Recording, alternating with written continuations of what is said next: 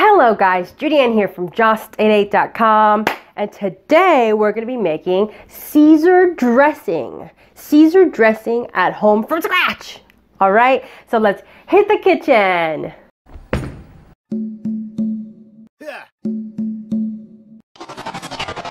Today we're going to be making Caesar dressing.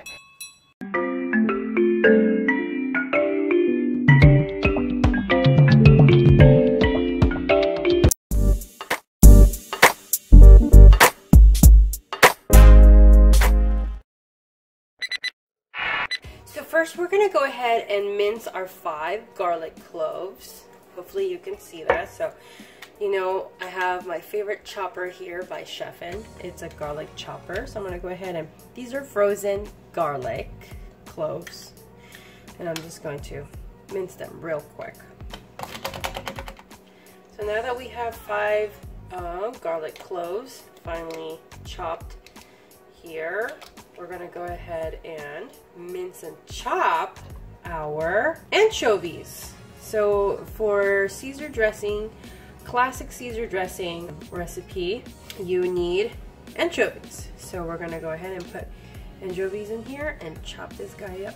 Okay, so what we really need is only 2 of these anchovies. I like them together like this. I consider them as one. And a second one. Now, these are anchovies from a can, and they were oiled. So they're freshly caught anchovies. Maybe I'll do one by one.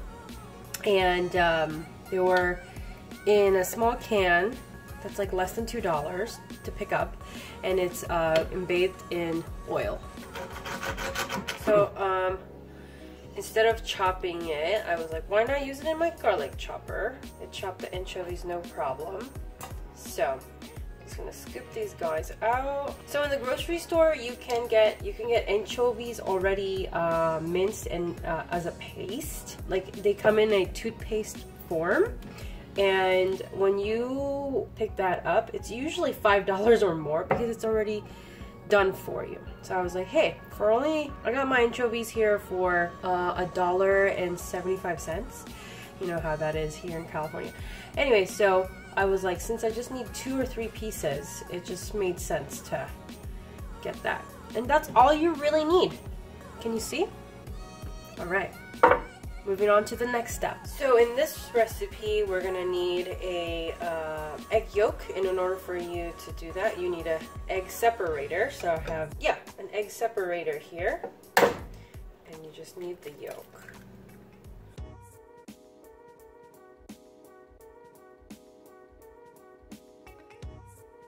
Just like that. All right. So we're gonna go ahead and add our anchovies in the bowl here. Okay, this is how it originally looks like. I think I showed you how I mushed these guys, right? Okay, and then we're gonna go ahead and put in our garlic. Now, I love garlic. I don't know about you. Comment down below if you love garlic, but I just really enjoy garlic. So this looks like 1 tablespoon, huh? If you're not a garlic lover, then I'm gonna go ahead and say you don't have to do 5 cloves of garlic. Bring it down to ½ tablespoon. We're gonna go ahead and put in the pinch of salt. I'm using pink Himalayan salt. Okay, and then 2 teaspoons of Dijon mustard. I like Grey Poupon. Not the fashion designer. Well, I do like him too, but we're talking about Grey Poupon Dijon mustard. So we're putting 2 of these. Now, if you don't know the designer, Dijon Poupon, you guys are missing out. Anyways, so 2 teaspoons of that. And now we're gonna have 1/4 teaspoon of, actually 4 dashes of Worcestershire. 1/4 teaspoon. Now we're gonna go ahead and do 1 teaspoon of Worcestershire sauce. Wait a minute, I don't think my sauce is open. Turn it off. Okay, so I'm gonna go ahead and use the, I don't know if you guys could see this really cool measuring spoons. It says pinch. You know how people say, I'm gonna put a pinch of salt and pinch of pepper or black pepper? Here's the measuring cup if you ever need it. I think these are cool. 1/8 teaspoon. These are like the odd numbered kind of teaspoons. But anyways, so I'm going to be using the 2/3 teaspoon, I'm hoping you could see, for the Worcestershire sauce. Now it's by, and it's stainless steel, which I love, by the way. And it's by the brand Quizipro. Quizipro. Anyways, so I will go ahead and leave the link in the description box below. You guys can get it on Amazon. That's where I got mine. 2/3. 2/3 teaspoon, which is 3.3 milliliters of the Worcestershire, how do you say that? Dang it. Worcestershire sauce. Okay. Alright. Okay. And now we're going to go ahead and put this fresh squeezed lemon juice. So I'm going to go ahead and use my lemon squeezer.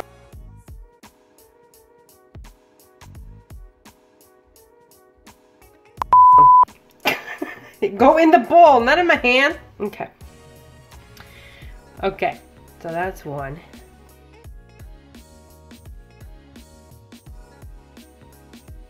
Alright, so that was lemon. And then now we're going to go ahead and add the egg yolk.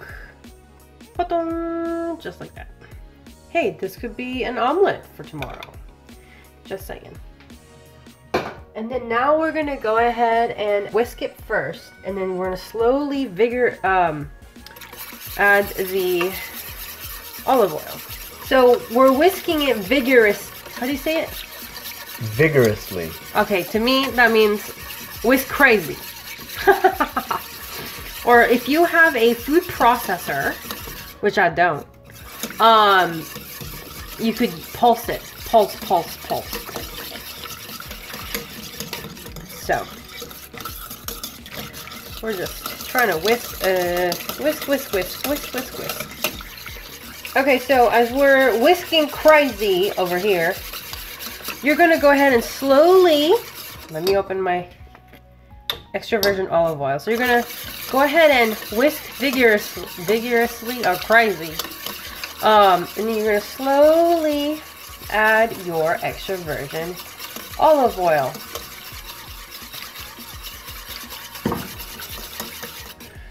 Now, what you're adding, okay, so you're adding half a cup of olive oil with this recipe, but you're slowly putting in like at least 1 tablespoon or a half a tablespoon at a time as you're whisking vigorously or crazy as you're making this Caesar dressing for your Caesar salad and or other recipes. Comment down below, how do you like to eat your Caesar dressing? Do you eat it do you eat it with salad? Comment down below to let me know.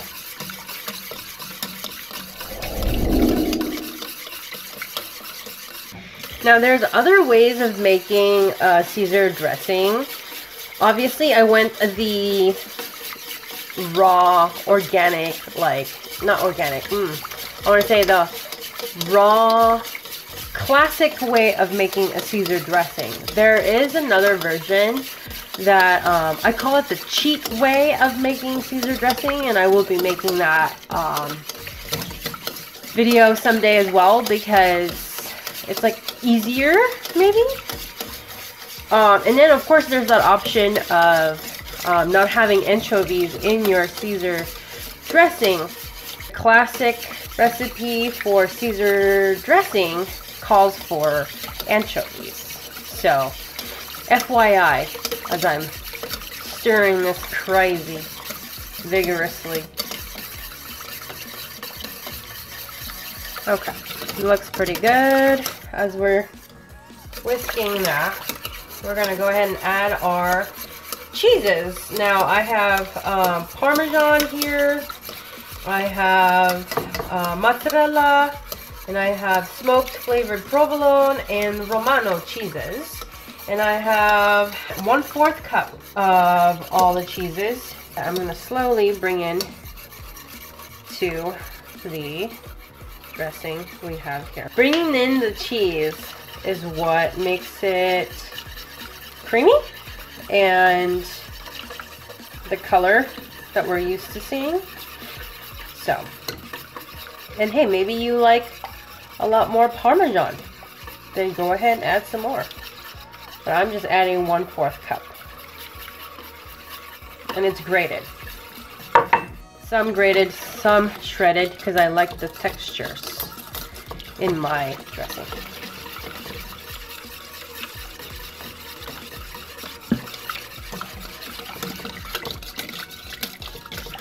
And now I'm going to go ahead and add some black pepper here. I'm going to be adding 1/2 teaspoon. And maybe you're a peppery kind of person, so you want to add more pepper. All right. Now see, now it looks like the color that we're all used to seeing. And the texture as well. I'm going to add a little bit. Let me taste. Definitely tangy. Now, if you want it to be more tangy, then I would add more lemon juice. And so this final step, I'm going to add 2 tablespoons of mayonnaise. Now, it's up to you, but I like my Caesar dressing creamy. And the mayonnaise is going to make it creamy. So technically, so the mayonnaise is optional, but right now is a classic way of having a Caesar dressing. Adding the mayonnaise makes it creamy, but yet it's not considered classic way of making it. But hey, I like it this way, so booyah! I want to go ahead and make it creamy now. Here's the consistency that I'm used to.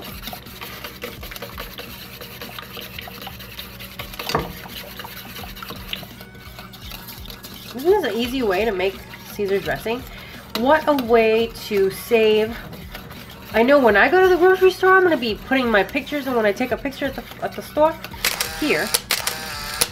When I go to the grocery store and when I buy 1 bottle of Caesar dressing, sometimes it could be like $3 or more, or $4 or more. And I was like, why not? Since I have all these ingredients at home already, except for the anchovies, okay?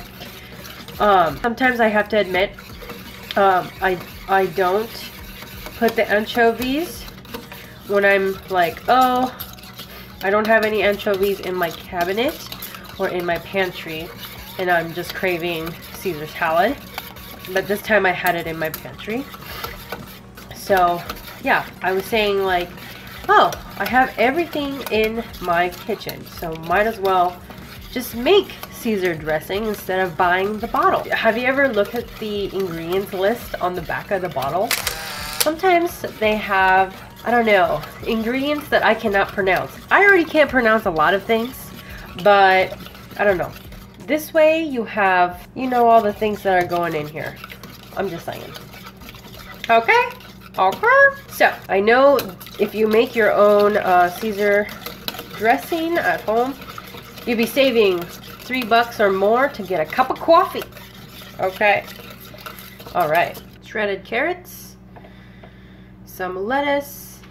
We're making a salad, right? Because we just made salad dressing. And I'm going to go ahead and add a little bit more cheese. I like cheese on my. So that's Parmesan, shredded Parmesan mixed with mozzarella. And then we're going to go ahead and put some croutons. It's not a salad unless you put the croutons. So here's my Caesar dressing.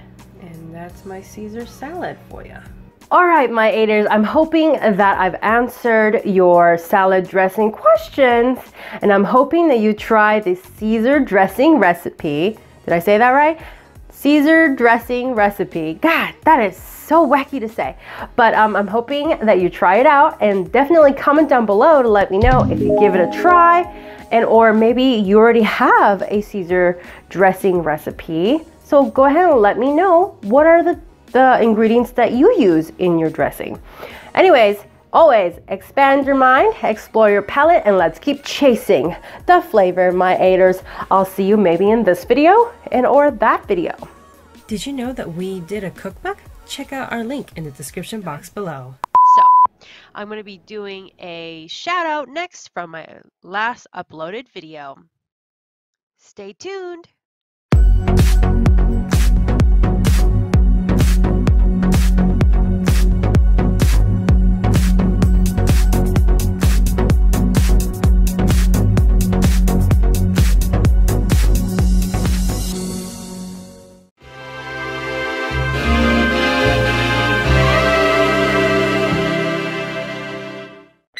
And remember, friends, expand your mind, explore your palate, and let's keep chasing the flavor, my aters. See you in the next video. See you in the next video.